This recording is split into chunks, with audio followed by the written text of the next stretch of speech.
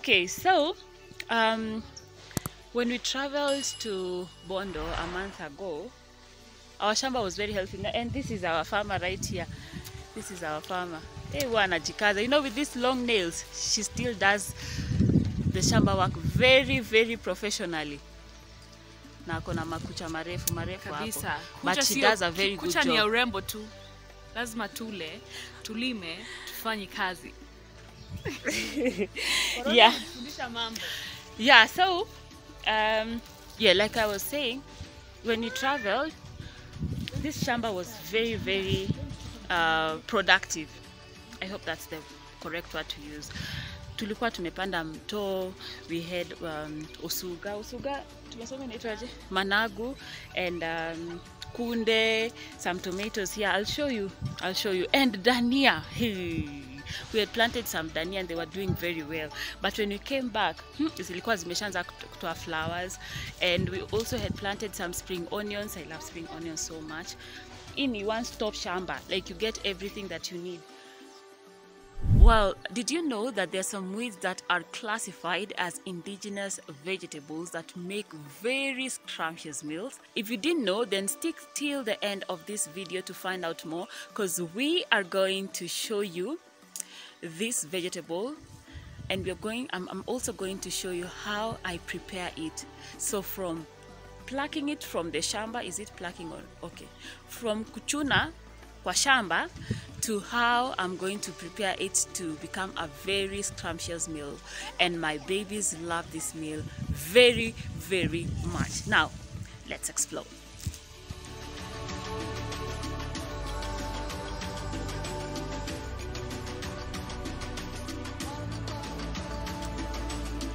Throw down, my baby. Don't throw. What is that, Adora?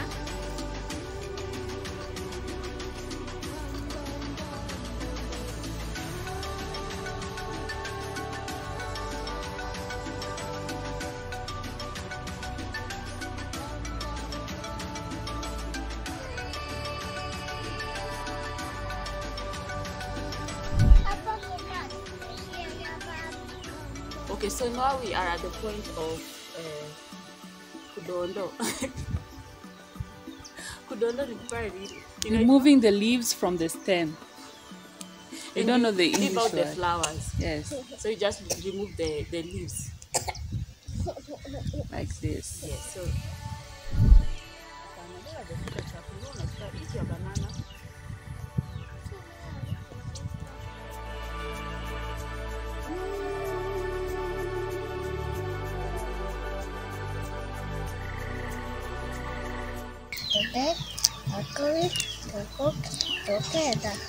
Good. Very good.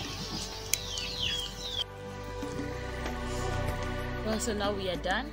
The most annoying thing that you come out with from the shamba are these, blackjacks.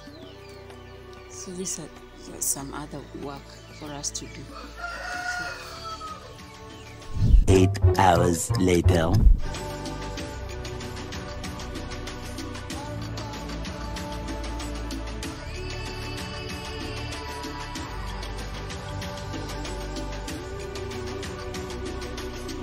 I forgot to mention, Atipa goes very well with mrenda, and I forgot to pluck some. So come, let's go.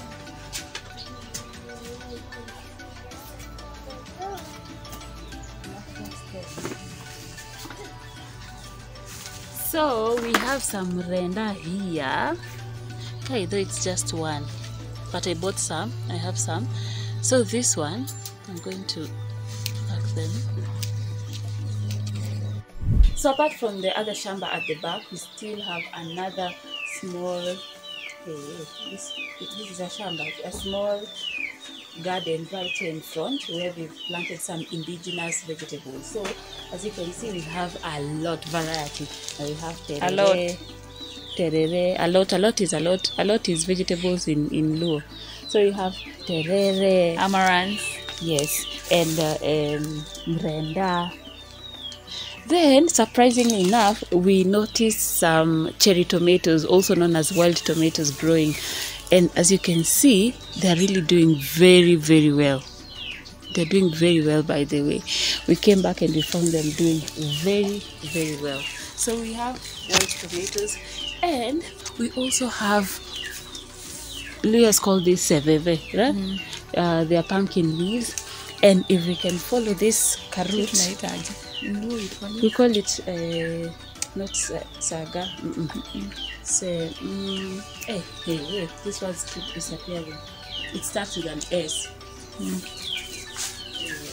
I will tell you later. So if you follow this, we have a pumpkin right here, and it's so humongous. Hey, hii hapa ukikata unakula the whole family for a week.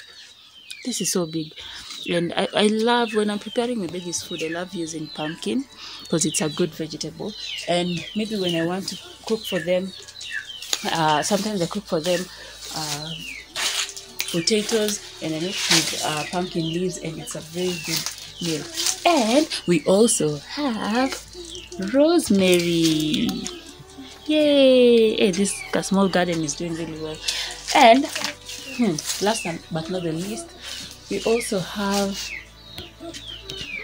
lemon. But right now it's not a lemon season. That's why you can't spot. It's hard to spot them. But if you are keen enough, you can spot some 2 lemons growing up there. And on the farthest end, we have avocado. We have a lot right here. Yeah, so that's it. So I'm going to use spring onions together with the bulb onion to prepare my atipa, and we have a few in the shamba. So I'm going to show you here. Yeah, we have some here and here, and we also got some danias here. Very fresh danias. And when you get them straight from the shamba and you prepare them even with kachumbari, they're very tasty. So let's head over to the kitchen and prepare atipa. You know, my babies are hungry by now and they need to eat, so let's go.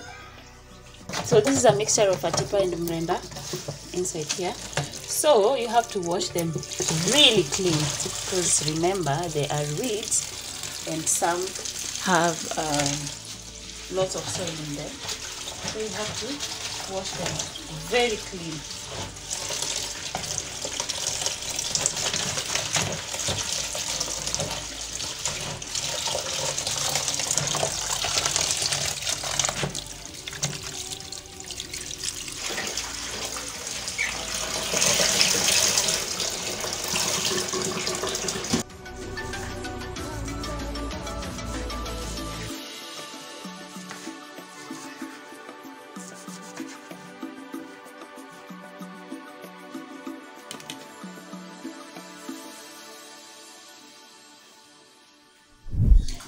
So I have everything ready, fresh atipa and mrenda.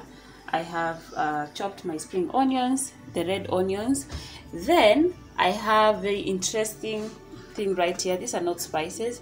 These are mrenda that have been sun-dried and crushed. So I'm going to add them when I'm cooking, because the ones that I had, they weren't enough. So I had to use these ones that are dried and crushed. And I have 1 tomato that is grated. Then salt to taste, of course. Then milk and cooking oil. That's it. So let's get right into it. So if you're new here, you're welcome to this channel, and thank you so much for stopping by. So I'll add my tomatoes, grated tomatoes. So I'm going to add 1 teaspoon of salt.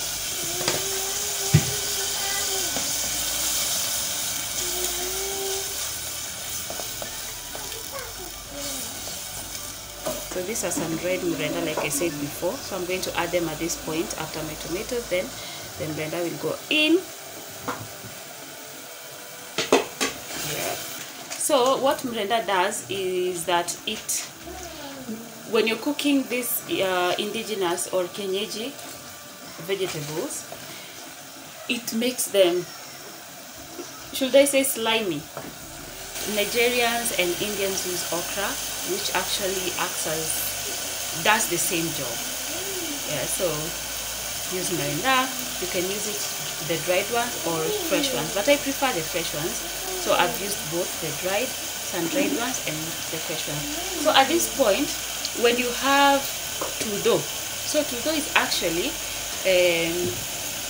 you see, beans. When you harvest beans, then you remove the beans from the pods, then you get the pods and you burn them into ashes. Then you take the ash, you mix it with water and you sieve it. Then the residue, is it the residue? I think so. Is what we call tudo. So at this point I'll add my veggies. They are so green. So green, so clean and fresh. So green, so clean, so fresh. So I mix them up. So you will notice the slippery texture. Yeah.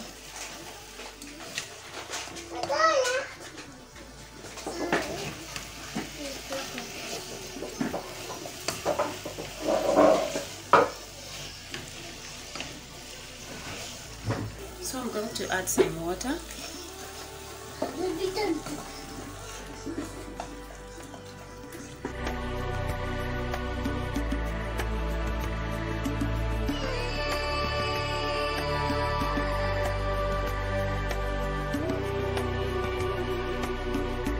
So that salt is enough. Doesn't it look yummy? Okay, now I'm going to cover that for like 10 minutes.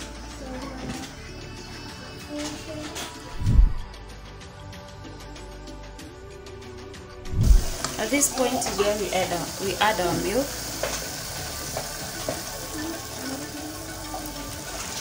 Yeah.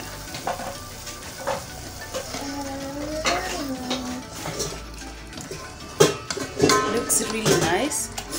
Smells really nice. Remember I used some spring onions, and you know spring onions have very good aroma. From here I'm going to cover it for another 10 minutes, then our atipa will be ready. Okay, so let's check if our atipa is ready. Wow, look at that. Wow, look at that. Looks so nice. Yeah. So what I'm going to do is I'm going to cook ugali. Definitely I'm going to serve this atipa with ugali. Goes really well with ugali. So I'm going to cook ugali and we are going to serve, and you see the outcome. Our water has boiled, so I'm going to cook the ugali, and I'm going to use locally processed unga.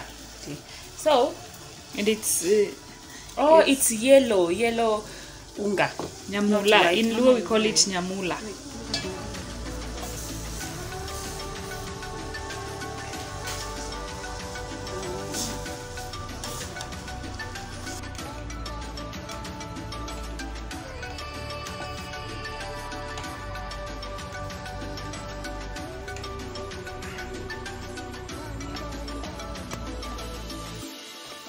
This ugali is ready.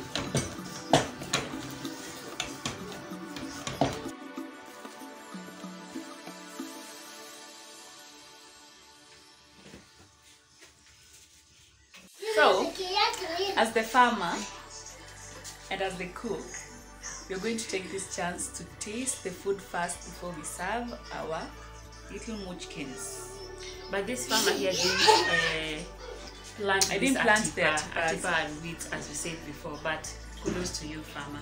So, but they grew on my farm.